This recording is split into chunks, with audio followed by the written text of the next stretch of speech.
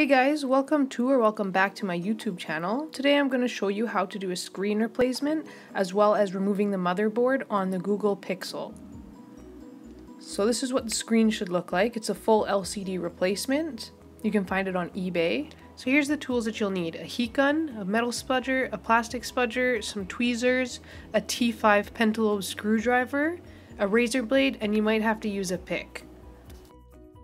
Alright, so we're going to grab the heat gun and we're going to start heating up the phone. You don't want to heat it up too much because that can actually damage the motherboard. So now we're just going to grab the razor blade and we're going to work our way around the edges in between the frame and the glass.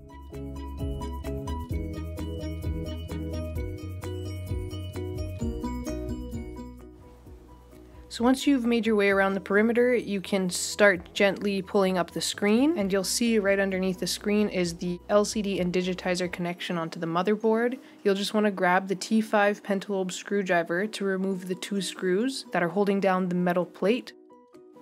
Grab the plastic spudger and gently disconnect the LCD digitizer ribbon. Alright, I'm just going to pause that here, and you can fast forward to near the end of this video to just see how to do a simple screen replacement, because that's all you really need to do, and you can just start installing the new one now. If you want to learn how to remove the motherboard, you can continue watching here. Now we're going to grab our T5 pentalobe screwdriver and we're going to remove the 9 screws holding down the frame.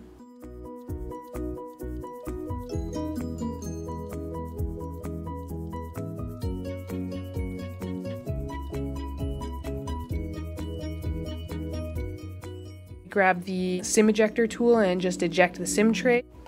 We're going to take our razor blade again and we're going to use it to pop out the frame. So it's just held in by a few clips, and also it is connected to the motherboard with a little ribbon here, so you're just going to want to disconnect that before you completely pull it off. Alright, and now we're going to disconnect the battery, charge port ribbon, side buttons, as well as the left and right radio antenna wires. Grab the T5 pentalobe screwdriver again and we'll remove the 2 screws that are holding down the motherboard. Disconnect the headphone port and then you can safely remove it, and the side buttons. Take your plastic spudger and work your way under the motherboard and use a twisting motion to kind of pop it up. And then on the back, the fingerprint reader is connected, so make sure that you disconnect that before you fully remove the motherboard. Now we're going to remove the microphone. And we're going to disconnect the back-facing and front-facing cameras just to remove those.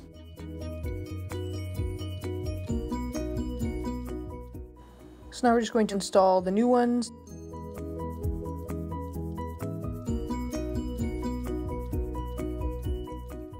So we're going to want to reconnect the fingerprint reader on the back of the motherboard before we put the motherboard in place.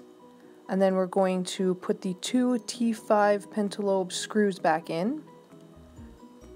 And then we're just going to make sure that both of the radio antenna wires are properly in their little housings on the side of the frame. And then we can click them in, and then we can start installing the front-facing camera and the headphone port. And then you're just going to want to connect the charge port ribbon, which I had removed, and then we can install the side buttons, reconnect the battery, and then you can take your frame here and connect the proximity sensor back onto the motherboard. Clip the frame back in. And then we're going to take our 9 T5 pentalobe screws and screw them back in.